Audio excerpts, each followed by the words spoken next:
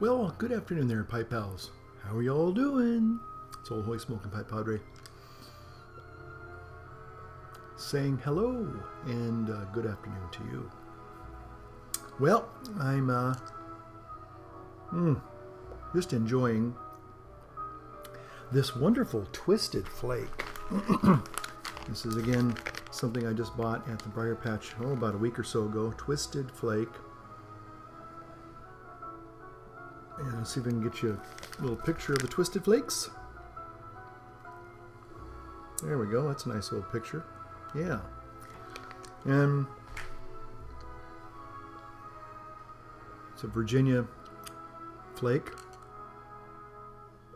And it is really tasty. I mean, I would actually even employ the D word. It is delicious.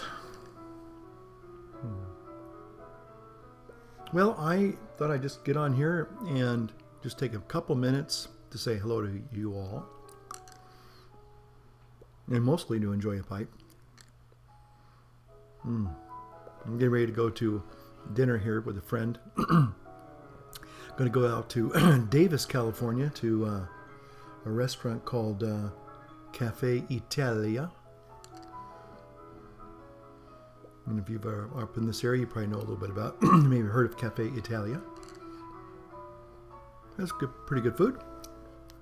And just going to meet a friend, and we're just going to sit and just talk. We have some really good theological discussions. But my goodness, this is good. I was just watching. First of all, I want to congratulate the winners of my contest. And thank you to all of you who did participate and enter. I do appreciate that, and I loved all your entries. I will say that when I went to send off the prizes, I almost had a heart attack. I didn't realize that mailing the gifts and the prizes this year was going to be pretty astronomical. But that's okay. You only have one contest, maybe once or twice a year. So anyway, congratulations to the Pipe Monk, Gailey MacArthur, and Daniel Shore. Those were the winners of this summer's Over the Moon contest. So thank you for entering, all of you, and again, congratulations to those winners. Just watching and some videos, and also catching up a little bit on some correspondence, and the Theo Bacchinist sent me a couple little missives, and one of them was I asked him a question about, he had this beautiful Canadian pipe. I guess he found it at, I don't know if it's a Becker pipe, I think it is. Anyway, check out the video. It's quite interesting. Beautiful pipe though. Gorgeous thing. And it looked like a Canadian to me. Anyway, he didn't tell us what he was smoking, and he just sent me a reply saying he was smoking a thing called Black Woods Flake. McClellan, I think. So, I was also getting a hankering. I've been going through more stuff health-wise, and I've been discovering the kind of the medicinal... What happened here? Oh. The medicinal properties of coconut oil. And coconut, all things coconuts. And I started thinking, do they actually have a coconut flavored, or a coconut, more than coconut flavored, but a coconut pipe tobacco that I might also try? So I got on the internet and started looking around, and then also I went to look up Eric Austin Lee's Black Woods Flake, and I found that. I did find some coconut flavored, quote-unquote, flavored pipe tobaccos. And I think even McBaron's has one. But when I went to pipe reviews, they weren't saying anything really like, yeah, this is like, you know, the greatest thing since sliced, turnips or something, There wasn't any glowing reports, and one guy says, there are better blends out there than this, and it was pretty boring, insipid, bland. Good room note, but that's all. I'll bet you anything. I think, if I'm not mistaken, Boswell's might have a coconut flavored tobacco, which would be very good. That's one thing about who was it I was watching? Legacy.uk, good old Chris there, formerly Dunhill Man UK, and he was enjoying some Boswell's Northwoods, and of course that's an excellent blend as well. But anyway, so I was looking at this, what Eric Austin Lee was smoking, and he made a comment that prompted me to almost, I wouldn't say immediately, but within 15 minutes, go to my computer and do a little reconnoitering on this Blackwoods Flake. And I ordered some tins. In fact, because of what Eric said, I didn't just order tins. I made sure they're going to be here like by tomorrow. It's that good. And what I was thinking is, I've talked about this in some of my posts before. Is finding a go-to blend. And certainly I have a wide spectrum, Catholic with a little c, on tastes. I like English, I like Balkans, I like Orientals, I like aromatics. I like just about anything, as long as it's really truly a decent tobacco. Pirate cake, absolutely. But a go-to blend would be something that isn't just something that does taste good. Now again, all these things that I have tried, they all taste great. But there are other things that I consider when I, for their smokability. For example, one thing, and this is a big word in the health food community. I know some people probably really just, it chaps their hide when I start trying to equate smoking, pipe tobacco with health food and health fitness and stuff. It's like, I had a few people say some really snide and even ugly things like you're nuts and all this stuff. Yeah, cocoa nuts, yeah. But, and that's okay. That's okay. I understand. I probably would, question people, probably too. But again, I don't see this as a real problem. And I think if it was a problem, I have had problems with addictions before. There's no doubt about that. And this is not one of them, believe it or not. Again, to me, the difference between addiction and enjoyment are light years away. But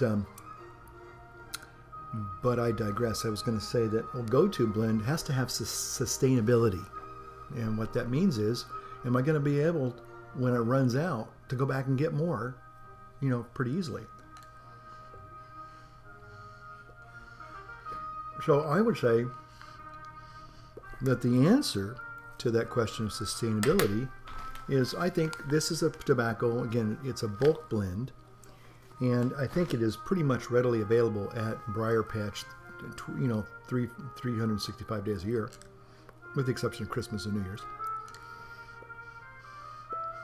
And if it isn't actually in the store, it can certainly be ordered in bulk, no problem. The other thing is the economy. 2 flakes for this pipe. That's it. And that will last me probably at least 45 minutes. I went up to the lake yesterday to have breakfast with a dear friend. Took this new pipe with me. I really liked it. And this, by the way, folks. Oh, I like that stem. I like that stem. This acrylic stem. I bought this pipe on a lark, simply because I didn't have a pipe with me when I went to the Briar Patch 2 weeks ago, and I wanted to try some of these tobaccos. You know, I hadn't had a pipe in about 2 weeks. You know, I had some time. I wasn't going to be going out and saying mass, or I wasn't going to go, you know, do anything to where I was going to be smelling like I've been smoking, because some people get offended by that. It's kind of a little bit less if you say, well, I was smoking my pipe. They go, oh, you smoke a pipe? You know. So if you say you smoke cigarettes, that's kind of that's a bad thing, you know. But pipes are kind of like, well, maybe that's okay, I guess. Even Bing Crosby smoked a pipe and going my way. Bo, bo, bo, bo, bo.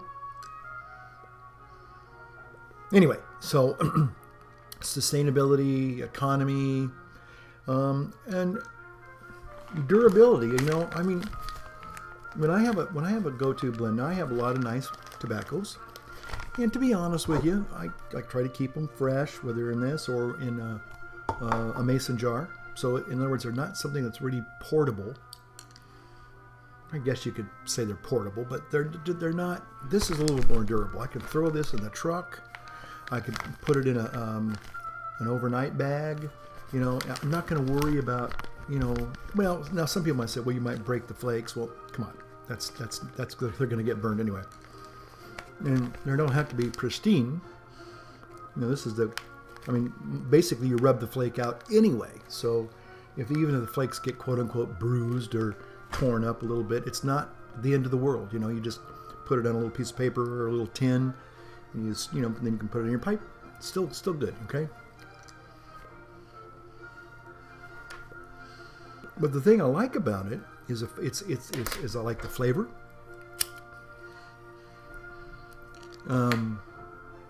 It has most flakes. If you do it right, they burn.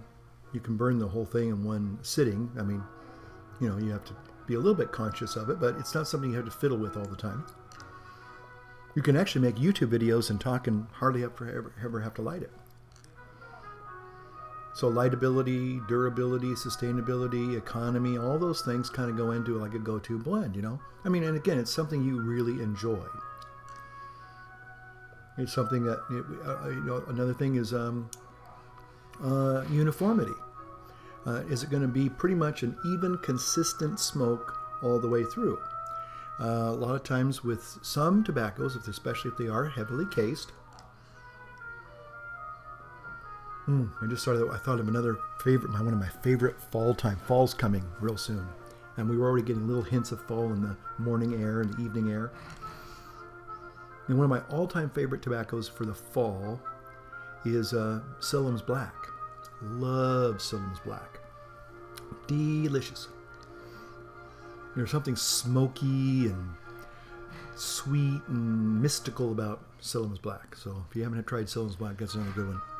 But it's getting into that time of year for me, the fall and winter months, where I like to bring out my dark, deep, rich kind of English blends. And even though this is not truly, I would say, an English blend, it is a hearty Virginia. And that's why I'm kind of looking forward to Blackwood's Flake. I bet you, because it looks, you know, I think I saw some pictures of it on Pipes and Cigars, and it's definitely blackish, which tells me it's going to be a rich tobacco and very flavorful. So again, one thing about this tobacco here, it doesn't smoke hot. It doesn't get kind of noxious at the very end. Again, it's consistent throughout the pipe. So that's another thing to think about. So all these things kind of go into like your go-to blend. For me, and maybe some people just have a go-to blend. They buy it at, Rite Aid, or they buy it at Walgreens, or they buy it at their favorite local tobacconist, and they love it. It's a bag blend, and hey, that's great. But these things, to me, the tins, they're a little bit more on the kind of special thing. You know, you're going to have maybe a little bit of this once in a while. Now again, I'm not saying you can't make one of these your go-to blends. I'm not saying that at all. I'm just saying for me, if I got kind of particular, really, really like said, that's it. This is it. This is one. This is no more after this. Whether it's early morning pipe or Presbyterian mixture or squadron leader.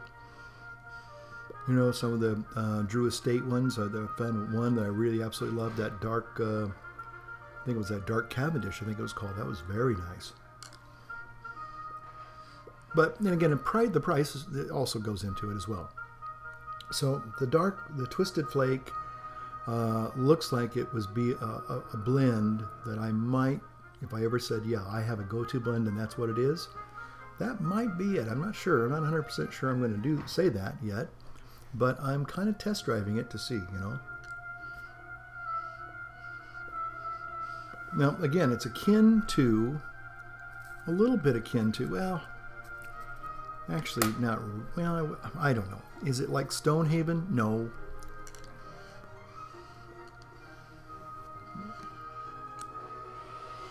Stonehaven is its own unique blend, just like Pirate Cake. And no, I'm not saying Stonehaven and Pirate Cake are the same. I'm not saying that. I'm just saying it's unique like Pirate Cake. But the reason why I wouldn't say I could make Stonehaven my go-to blend is simply because it's not sustainable. I have a couple of unopened foil pouches of Stonehaven. I have some Stonehaven in a jar. And Stonehaven is definitely one of those specialized smokes, simply because it's kind of rare. In fact, you go to the Briar Patch, the only reason why I've been able to get a couple of the unopened packages and stuff is because somehow the planets line up just right, and whatever it is, and I go into Briar Patch when they just get in that afternoon or that morning, a stash of Stonehaven, and they'll say, well, we do have a couple, are you interested? I'll say, are you kidding? Is the Pope Catholic? Give me one. And I'll buy a bag, I know it's expensive, but I'll buy one. So anyway, so Stonehaven is very, very, very rare. But this Twisted Flake is quite lovely, and I think it would be something that would be reasonable, realistic to say, yeah, if I had a go-to blend, it probably would be the Twisted Flake.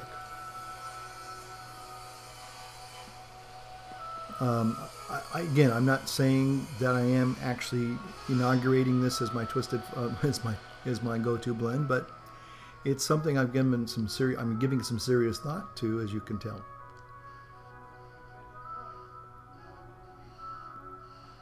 And who knows? Maybe I'll even put a little coconut oil in there and check that out.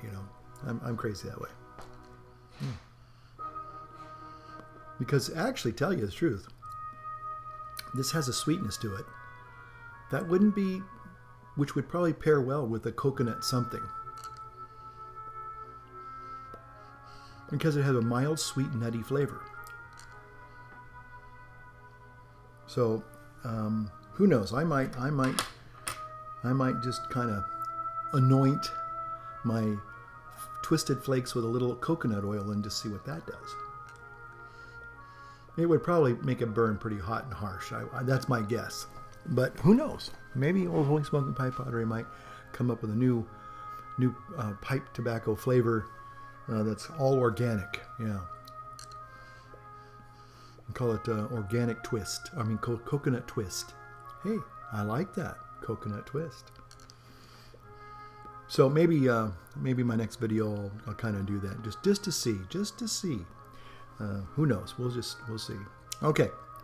Well, anyway, again, thanks for watching. Old Holy Smoking Pipe Pottery saying, I hope you're having a great evening wherever you're at. It's one of those beautiful late summer evenings. I just think late summer to me is absolutely a delicious part of the season. It's like that ripe peach that's just so juicy, you know, it's just swollen with flavor and summertime goodness, you know, and I think that's the way it is with a good pipe on a summer evening. Okay, thanks for watching, and we'll talk to you real soon. See ya.